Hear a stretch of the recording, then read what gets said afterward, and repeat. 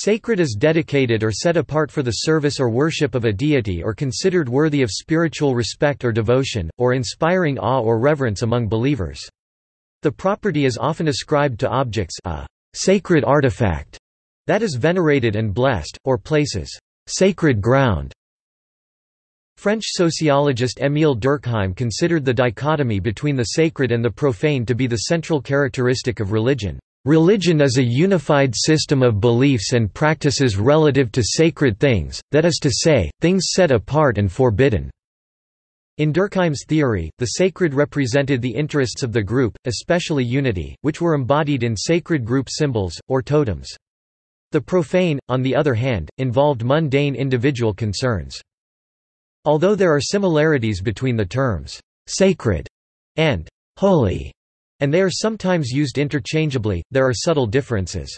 Holiness is generally the term used in relation to persons and relationship, while sacredness is used in relation to objects, places, or happenings. Thus a saint may be considered as holy, but he is not viewed as sacred.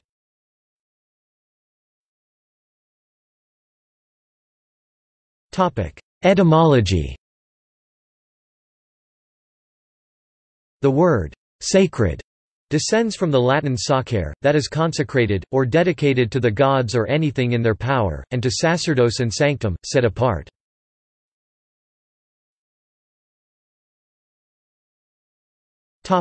Distinguished from holy. Although there are similarities between the terms sacred and holy, and they are sometimes used interchangeably, there are subtle differences. Holiness is generally the term used in relation to persons and relationship, while sacredness is used in relation to objects, places, or happenings. Thus a saint may be considered as holy, but he is not viewed as sacred. However, there are things that are both holy and sacred, such as the Holy Bible. The English word holy dates back to at least the 11th century with the Old English word halig, an adjective derived from hal meaning whole, and used to mean uninjured, sound, healthy, entire, complete. The Scottish hale, health, happiness and wholeness, is the most complete modern form of this Old English root. The word holy in its modern form appears in Wycliffe's Bible of 1382. In non-specialist contexts, the term holy is used in a more general way, to refer to someone or something that is associated with a divine power, such as water used for baptism. While both words denote something or someone set apart to the worship of God and therefore worthy of respect and in some cases veneration, holy, the stronger word, implies an inherent or essential character. Holiness originates in God and is communicated to things, places, times, and persons engaged in His service. Thus Aquinas Thomas defines holiness as that virtue by which a man's mind applies itself and all its acts to God. He ranks it among the infused moral virtues, and identifies it with the virtue of religion, but with this difference that, whereas religion is the virtue whereby one offers God due service in the things which pertain to the divine service, holiness is the virtue by which one makes all one's acts subservient to God. Thus holiness or sanctity is the outcome of sanctification, that divine act by which God freely justifies a person, and by which He has claimed them for His own.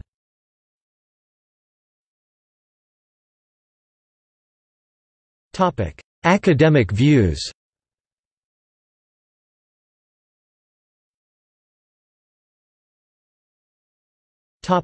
Hierology.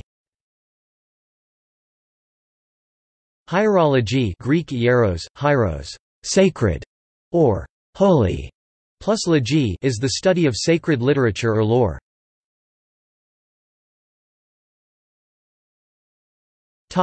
History of religions. Mircea Eliade outlines that religion should not be interpreted only as belief in deities, but as experience of the sacred. He analyzes the dialectic of the sacred.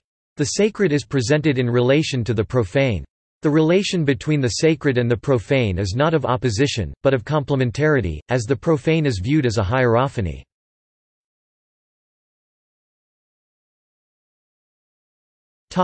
Sociology. French sociologist Émile Durkheim considered the dichotomy between the sacred and the profane to be the central characteristic of religion. Religion is a unified system of beliefs and practices relative to sacred things, that is to say, things set apart and forbidden. In Durkheim's theory, the sacred represented the interests of the group, especially unity, which were embodied in sacred group symbols, or totems. The profane, on the other hand, involved mundane individual concerns. Durkheim explicitly stated that the dichotomy sacred-profane was not equivalent to good-evil. The sacred could be good or evil, and the profane could be either as well.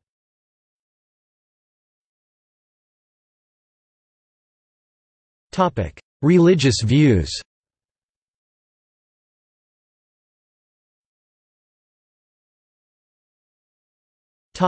Buddhism. In Theravada Buddhism one finds the designation of noble person or Aryapugala Pali. The Buddha described 4 grades of such person depending on their level of purity. This purity is measured by which of the 10 fetters and klesha have been purified and integrated from the mindstream. These persons are called in order of increasing sanctity Sotapanna, Sakadagami, Anagami and Arahant.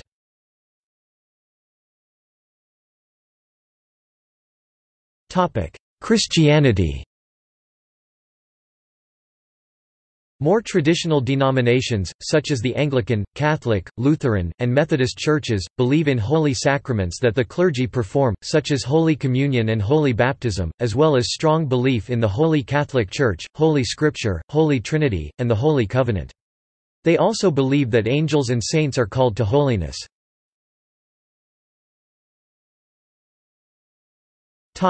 Catholicism. Catholicism has inherited much of the Jewish vision of the world in terms of holiness, with certain behavior appropriate to certain places and times. The calendar gives shape to Catholic practice, which tends to focus on the Eucharist, in which the real presence of Christ is manifested. Holy days, celebrating events of the life of Christ and the lives of Catholic saints officially recognized as holy, are celebrated throughout the year. Many features of the Jewish temple, although now seen as having Christian significance, are imitated in churches, such as the altar, bread, lamp, incense, font, etc., to emphasize the extreme holiness of the Eucharistic elements, which are reserved in a tabernacle. In extension of this focus on the sacrament as holy, many objects in Catholicism are also considered holy. They are called sacramentals and are usually blessed by a priest. Such items include rosaries, crucifixes, medals, and statues and icons of Jesus, angels and saints, e.g. Virgin Mary. While Catholics believe that holy places and objects, i.e., objects dedicated to God for sacred use, should be respected and not put to profane use, the Catholic Church condemns worshipping the object itself, as any worship given to something other than God is considered idolatry. People in a state of sanctifying grace are also considered holy in Catholicism. A central notion of Catholicism as articulated in contemporary theology is the personal call to holiness, considered to be a vocation shared by every Christian believer. Profound personal holiness has traditionally also been seen as a focus for the kind of contagious holiness primarily associated with the sacrament. So the communion of saints in Catholicism is not only the acclamation of their piety or morality, but also reverence for the tangible holiness that flows from their proximity to the divine. Hence the places where saints lived, died, performed miracles, or received visions frequently become sites of pilgrimage, and notable objects surviving a saint, including the body or parts of it, are considered relics. The holiness of such places or objects, resulting from contact with a deeply holy person, is often connected with the miraculous long after the death of the saint. Sanctus, Latin for holy, is the name of an important hymn of Christian liturgy. The Trisagion, thrice holy, is a standard hymn of the Divine Liturgy of the Eastern Churches.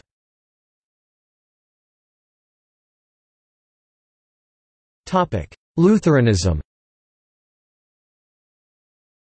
The early Protestant reformers, who were often scholars of ancient Greek and also borrowed from Jewish scholarship, recognized that holiness is an attribute of God, and holiness is always part of the presence of God. Yet they also recognized that practical holiness was the evidence of the presence of God in the converted believer. Martin Luther viewed God's grace, and therefore God's holiness, as an invasion of the life. Actions that demonstrated holiness would spring up, not premeditated, as believers focused more and more on their relationship with Christ. This was the life of faith, according to Luther, a life in which one recognizes that the sin inherent in human nature never departs, yet grace invades each human spirit and draws each person after Christ.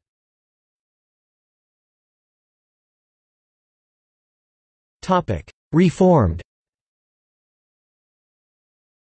Calvin, on the other hand, formulated a practical system of holiness that even tied in with culture and social justice. All unholy actions, Calvin reasoned, resulted in suffering. Thus he proved out to the city fathers of Geneva that dancing and other social vices always ended with the wealthy oppressing the poor.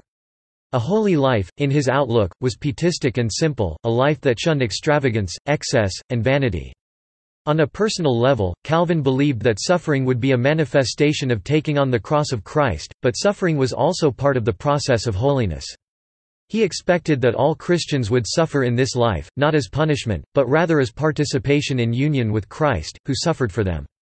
And yet, socially, Calvin argued that a holy society would end up as a gentle, kindly society except to criminals, where the poor would be protected from the abuses of the wealthy, the lawyers, and others who normally preyed upon them.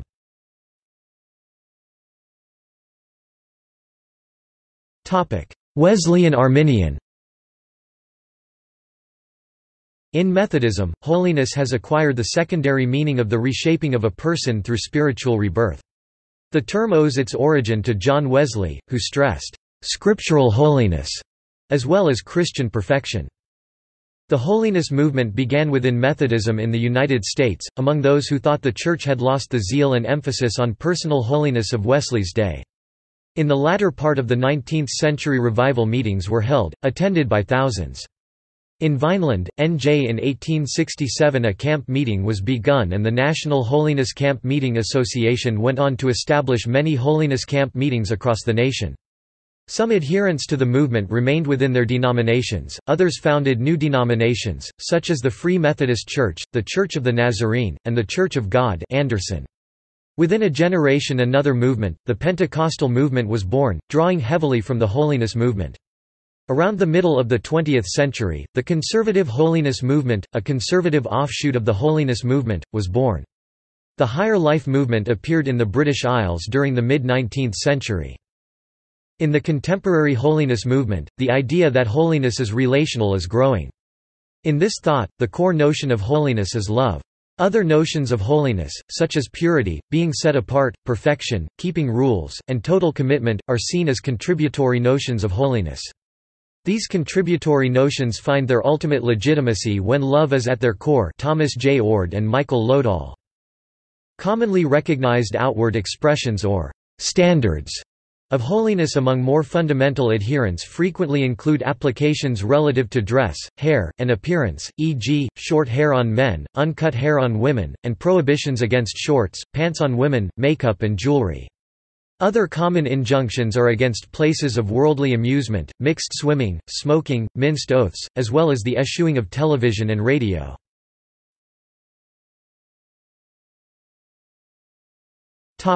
Orthodoxy.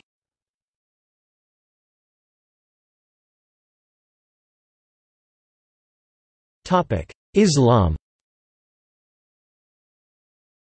Among the names of God in the Quran is Al-Qudus, Al-Qudus, found in 59-23 and 62-1. The closest English translation is holy or sacred. It shares the same triliteral Semitic root as the Hebrew Kadesh, see below. Another use of the same root is found in the Arabic name for Jerusalem, Al-Quds, the holy.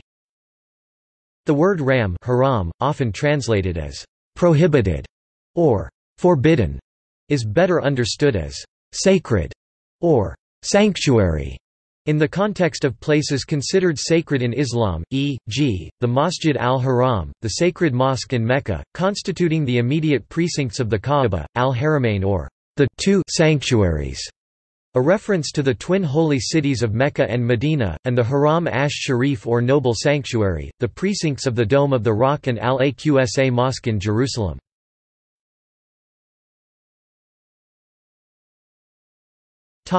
Judaism. The Hebrew word codes, transliterated as kodesh, has been used in the Torah to mean set-apartness and separateness as well as holiness and sacredness. The Torah describes the Aaronite priests and the Levites as being selected by God to perform the temple services. They, as well, are called holy. Some consider that the Hebrew noun for holiness, kedusha Hebrew, kudush from the adjective kadesh, holy, has the connotation of separateness. However, holiness is not a single state, but contains a broad spectrum. The Mishnah lists concentric circles of holiness surrounding the temple in Jerusalem: Holy of Holies, Temple Sanctuary, Temple Vestibule, Court of Priests, Court of Israelites, Court of Women, Temple Mount, the walled city of Jerusalem, all the walled cities of Israel, and the borders of the land of Israel. Distinctions are made as to who and what are permitted in each area. Likewise, the Jewish holidays and the Shabbat are considered to be holy in time. The Torah calls them holy days of gathering. Work is not allowed on those days, and rabbinic tradition lists 39 categories of activity that are specifically prohibited. Beyond the intrinsically holy, objects can become sacred through consecration. Any personal possession may be dedicated to the temple of God, after which its misappropriation is considered among the gravest of sins. The various sacrifices are holy. Those that may be eaten have very specific rules concerning who may eat which of their parts, and time limits on when the consumption must be completed. Most sacrifices contain a part to be consumed by the priests, a portion of the holy to be consumed by God's holy devotees. The encounter with the holy is seen as eminently desirable, and at the same time fearful and awesome. For the strongest penalties are applied to one who transgresses in this area. One could in theory receive either the death penalty or the heavenly punishment of kareth, spiritual excision, for misstepping in his close approach to God's domain.